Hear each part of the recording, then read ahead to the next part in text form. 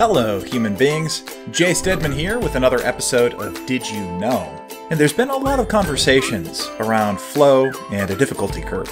So I wanted to show you today how you can create a very easy flow. In fact, did you know that you can create a flow with one element and one resource that will update your records? Let's take a look.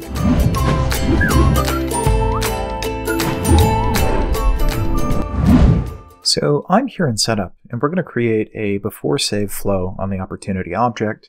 I've already selected the flow home screen, but you can find this by typing in flow in the quick find box and then clicking flow here.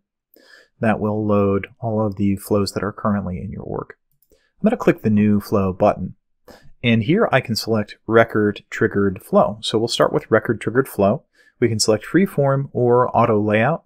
In this case, I'll select auto layout, but really the choice is yours. Now that we're here, we can choose to trigger the flow when a record is created or updated, or deleted.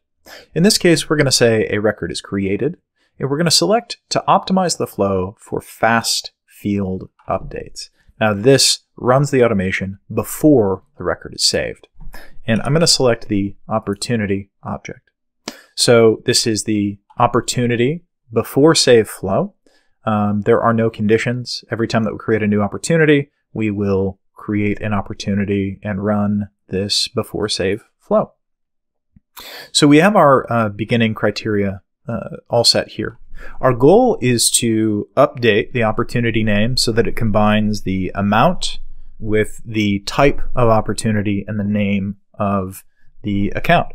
So I'm going to create a new resource. First things first. This new resource is going to be a formula. It's what's actually going to assign the new name. So I'm going to call this F underscore. And in this case, F underscore references a formula. So this is going to be a formula for the opportunity name. Now I've shortened opportunity to opti, but the naming convention is pretty solid here. It's F underscore opti name. Right? If I were to create another formula, it would also have F underscore at the beginning of it. And that just makes it easy for me to know where my formulas are. I'll also put in a handy description for the new name of the opportunity. Now, the data type here is going to be text.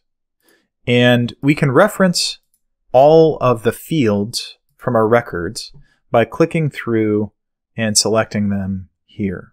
So if I wanted to reference the amount, I have the amount referenced here. Now I'm going to grab three different fields and I put them together in a macro, but that's all right. I will explain to you what we're doing here and why. So you can see that I've referenced the account name from the record.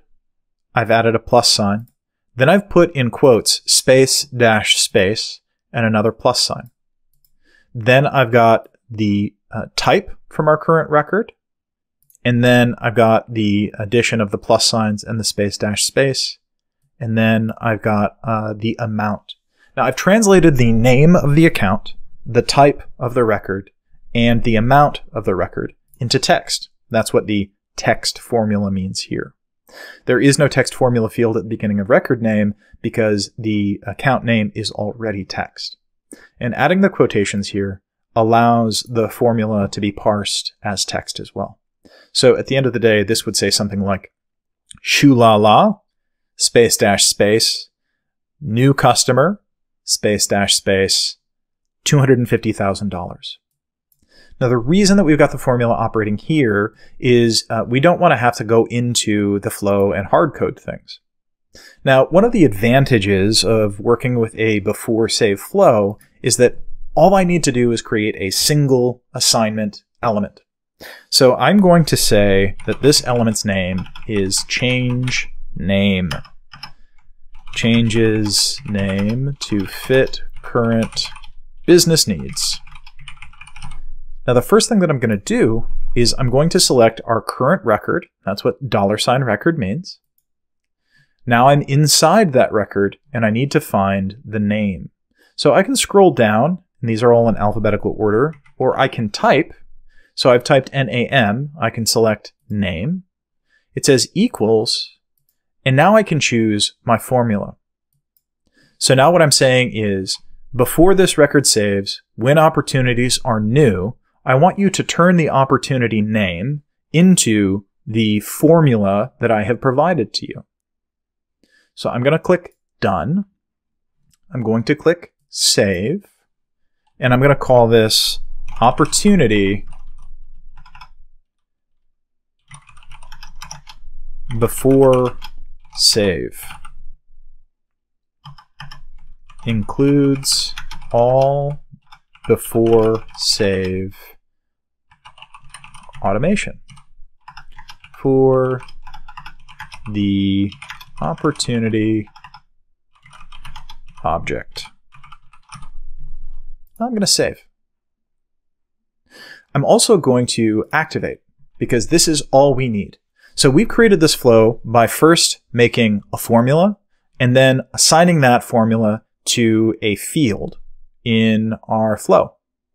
Now, we could debug here, which is a pretty handy feature, but because our formula references a field on another record, the debug won't display our total success here. So I'm going to go back into our org, and we're going to fire this in a sandbox. Currently, I'm in my dev org, but we always want to follow best practices. So if you were working from a production instance, you would have a sandbox that would be connected, and you'd work from that. So let's create a new opportunity. I'm going to collect a little bit of information here. Close date is required, so let's just set it as October 31st. Opportunity name, I'm just going to put anything in there. Stage, I'm going to set it as prospecting.